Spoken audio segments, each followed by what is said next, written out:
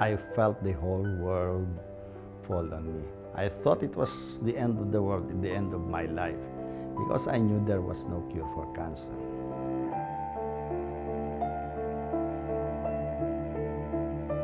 Cancer, it's a word none of us want to hear, but as the leading cause of death worldwide, it's a reality that more and more people are having to face.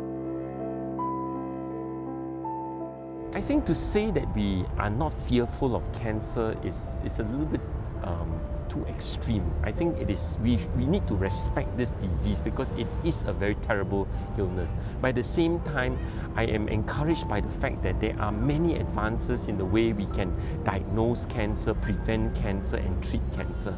Therefore, we should not be fearful of it, but rather we should face it with determination and fight it.